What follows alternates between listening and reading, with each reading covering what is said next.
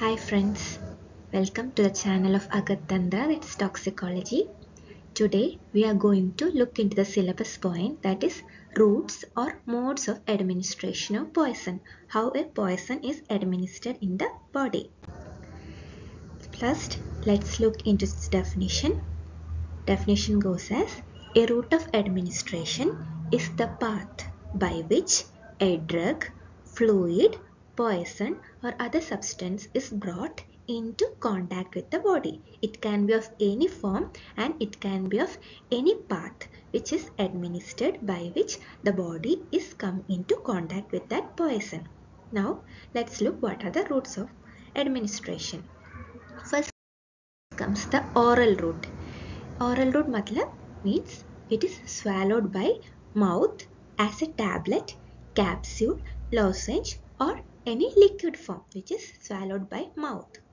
Next route is sublingual, that means under the tongue by which the medicine is absorbed. Yeah, toxin is absorbed quickly. So sublingual route is the another route. Next is the inhalation route, that is inhaled in gaseous or vaporous gases such as carbon monoxide, methane, hydrogen sulfide, etc. in industries, which is the next route, that is inhalation route. Next is the paraenteral route, which includes subcutaneous, intramuscular and intravenous. Paraenteral route means other than the digestive tract, that is by means of subcutaneous, intramuscular, intravenous route, etc. Next is application to a wound. The toxin or the medicine, it can be brought in contact with that wound or it can be applied to the wound and it can be administered. Next is the introduction into the natural orifices other than mouth by using rectum, vagina, urethra, etc. And it is given that some drugs it can be given by rectal route to produce a systemic effect. Example, aspirin, barbiturates, etc. Even though they are given through the rectal route, it can be act on a systemic way. Next is the application to unbroken skin. Even though the skin is not broken, we can apply the medicines, toxins. For example, organic phosphates, nicotine, some organic solvents and levisite gas. It can penetrate the skin and produce intoxication and even death. Even though it is just applied in the skin, it can cause intoxication and death. These are the next route of administration of poison. So we have looked into the modern aspect of route of administration of poison.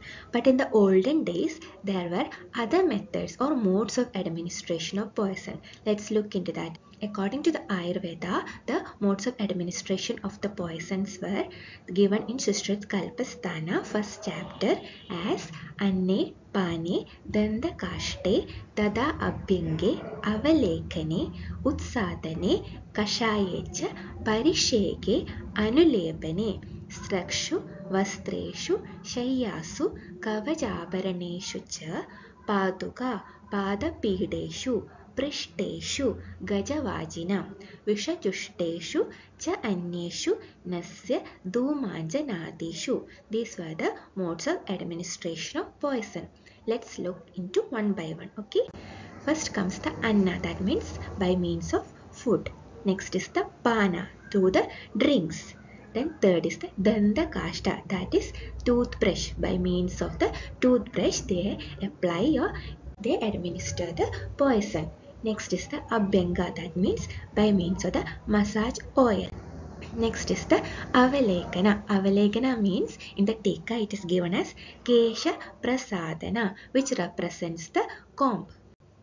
Next is the Utsadana, which means rubbing of the medicines over the body. Through that also the toxins were administered. Next is the Kashaya, that is decoction and can be in the form of any liquid medicine. Next is the Parishega, which means the sprinkling or pouring. That is by Dara, etc. In that medicines also the toxins were administered. Next is Anulepana, which means anointing, that is Lepan Karma. Next is Trakshu. Trakshu means the Pushpamala. At that time, the Pushpamala were used and the poison were administered in that mala also. Next is the Vastra, which means by means of clothes. Next is the Shaya, which means in the bed they used to administer and instill the poison. Next is the Kavacha, which refers to armor ya breastplate. Armor ya breastplate was used in the olden times, olden kings and soldiers, etc. And in order to poison them also, they used to apply the medicines over the Kavacha. Next is the Abharana, which refers to the ornaments. Next is Paduka, which refers to slippers. Then Padapeda, which means as footrest. Next is Gajavaji Prishta. In the olden days, the animals were used for the travel purpose and they used to sit on the back, that is Gajavaji Prishta. In that prishta also they used to administer poison. Next in the sloga it is given as Nasya Duma Anjanadishu. That means Nasya by means of nasal root, Duma that is by inhalation route, Anjana that is by application through the eye, etc. These all are the and other like these or any other methods were used in the administration of the poison.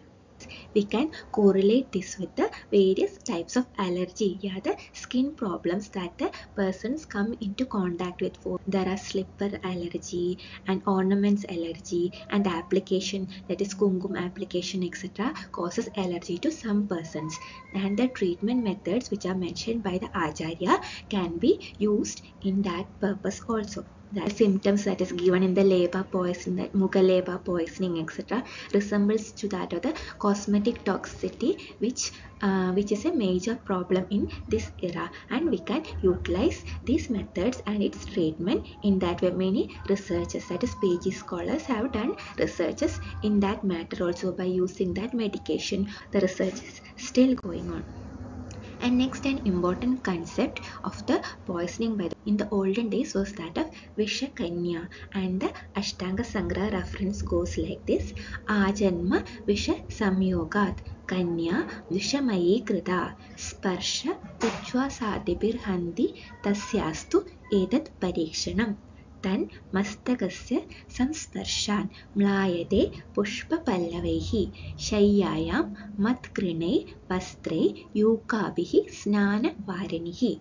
In that, Acharya mentions that from the second day of birth of a female child, they used to administer the poison to that female child in small quantities, and by means of that lady, that Kanya, she becomes Satmya to that Visha, and it will not cause any harm to that lady. But those who are coming into contact with that Kanya, they will suffer from the poisonous effect, even the death.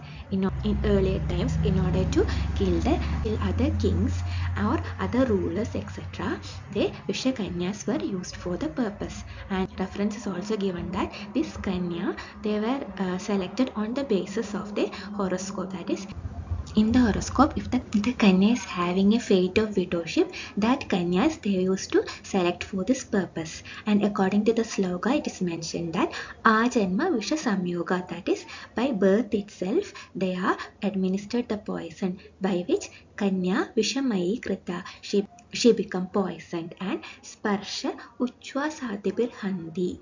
That means even by her touch or by her uchvasa adi, which includes by means of contact with her or even sexual intercourse with them, will causes the death of the other person. Tasyastu edat parikshanam. And the lakshana of this Vishakanya is that tan mastakasya samsparshat mlayade pushpa pallavaihi. That is, the flowers or the pallava which is tied on their head, it will get droop or wilt. That is, it causes the mlanada. And shahyaya matkrinai, that means the bugs which is present in the bed, and vastre yukabihi, and the ticks, etc., which is found in the clothes, they will die by the contact of that kanya. And snana varini, And the water which is used for bath by these kanyas, if used by anyone, it causes the poisoning of that person. These are the lakshanas of the Visha Kanya. These were also a mode of administration of the poison in the olden days. Let's stop today's class. Thank you.